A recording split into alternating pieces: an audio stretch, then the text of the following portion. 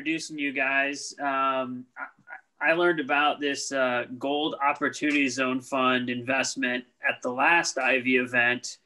And I think we all know that, most opportunity zones are, or most opportunity zone funds are real estate funds. And it seemed like everybody and their brother launched one, many who had no expertise in this space.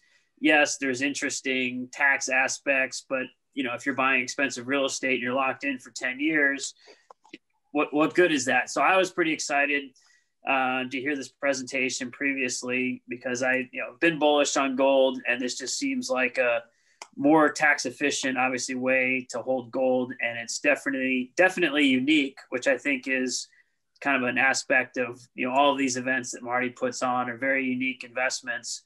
So I'll let Mike and Curtis tell more, but I think Mike will be the featured speaker here. A few highlights on his background: former Navy SEAL, has led training programs for SEALs. Also, pretty good investment background. They've got advisors to the fund, including I think from Michael Dell's family office. I've obviously had too much caffeine, so Mike or Curtis, if I missed anything in the intro, I apologize, but otherwise I'll turn it over to you guys to tell us about investing in gold through an opportunity zone fund. Great, thank you, Robert. Mike, are you right there? Are you ready to share your screen?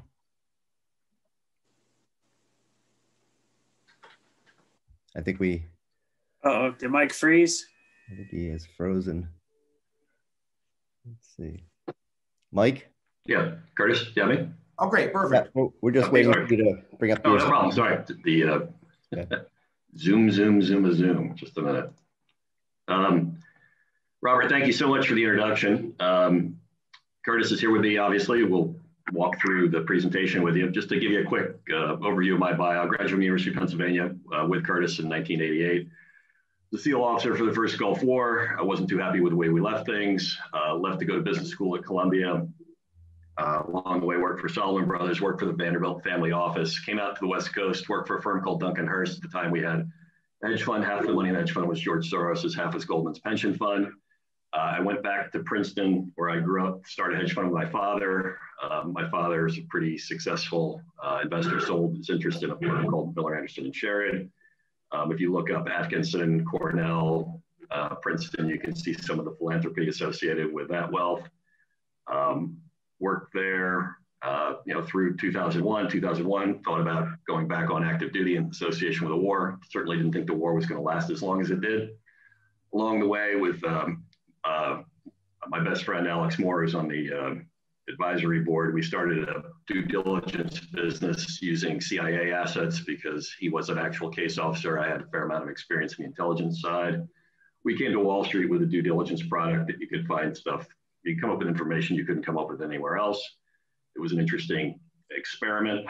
Along the way, I got all my clearances back to work on a black project that kind of looked like an investment company and allowed me to see that there was some opportunity in the paramilitary space. Started this business, T3. We do tactical gear, we do training, we do security.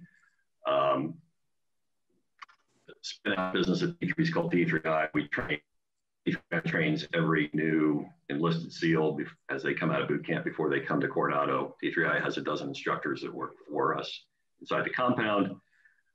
Security, we did a lot of stuff for at Deutsche Bank over time. So we've done some of the highest end stuff that they couldn't do internally, we did for them.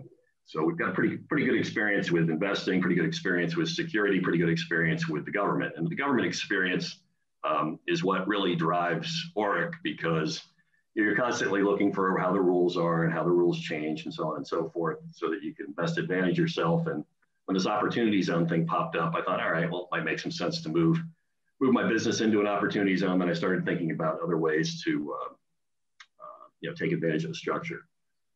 So if you look at this is our legal disclaimer. Read it at your pleasure. Mike, go ahead and share your screen. It's not. Oh shoot, it's not sharing. All right. Apologies.